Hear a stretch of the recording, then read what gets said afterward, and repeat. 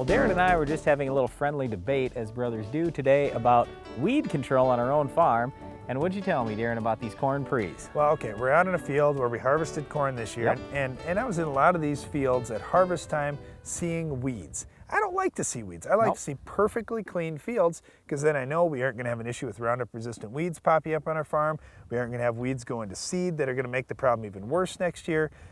I want clean fields. And Okay, when we've so got here's- corn at $4.50 or $5, why can't we afford to use a full rate, Brian? Well, That's what I want to do. okay, so here's what we did. Rather than using a full rate of a pre-emerge herbicide, we decided we were going to go with a half rate of a pre, followed by Roundup plus either Status or Callisto. And we used a low rate. We only used 2.5 ounces of Status or an ounce of Callisto, maybe an ounce and a half in some cases. Brian's so that's tight. what we did. Here's the well, problem. I'm Brian's just saying, tight. it should have been good. You should dish out a little bit of that extra money. When we've got $4.50, $5 corn, hey, so what if I throw another $5 in a little higher rate of the pre? In the spring, when we were planting, we only had $3 fall That's corn. right. That's right. I know it. Our marketing plan stunk this year. Well, how did you know? You don't know if it was going to be We actually 5. sold corn pretty good. We sold well over $4. Okay, this isn't a marketing talk. The point is, at the time when we were planting, it was $3 corn, and we said, you know, that's real close to the cost of production.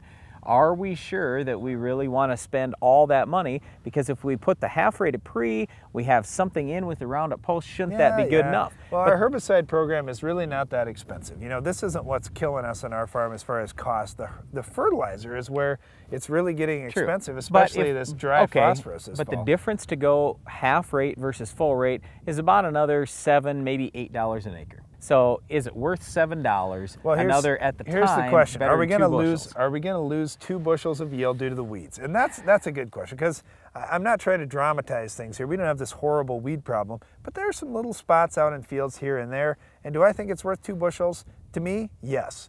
Do I think even if it was worth only 1 bushel or 1.5 bushels, so it doesn't necessarily pay for itself, is it worth spending a little bit more money to avoid Roundup resistant weeds?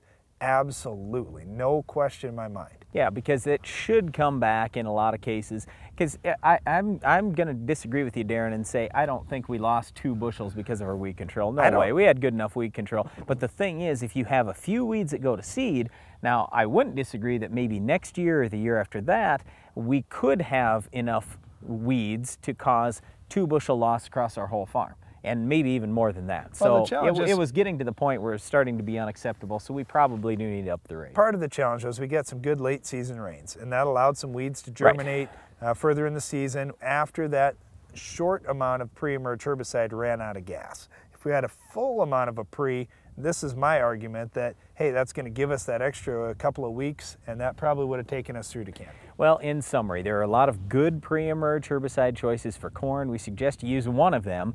And if you're starting to have some problems with that half rate, maybe you bump the rate a little bit, even to 60% or 70%, or you can do what Darren's suggesting and go full rate because, hey, you know, if I gain just a little bit of yield, it should pay for itself. Well, one of the weeds that those corn pre's aren't going to do a whole lot on is our Weed of the Week, but we'll tell you what will coming up next.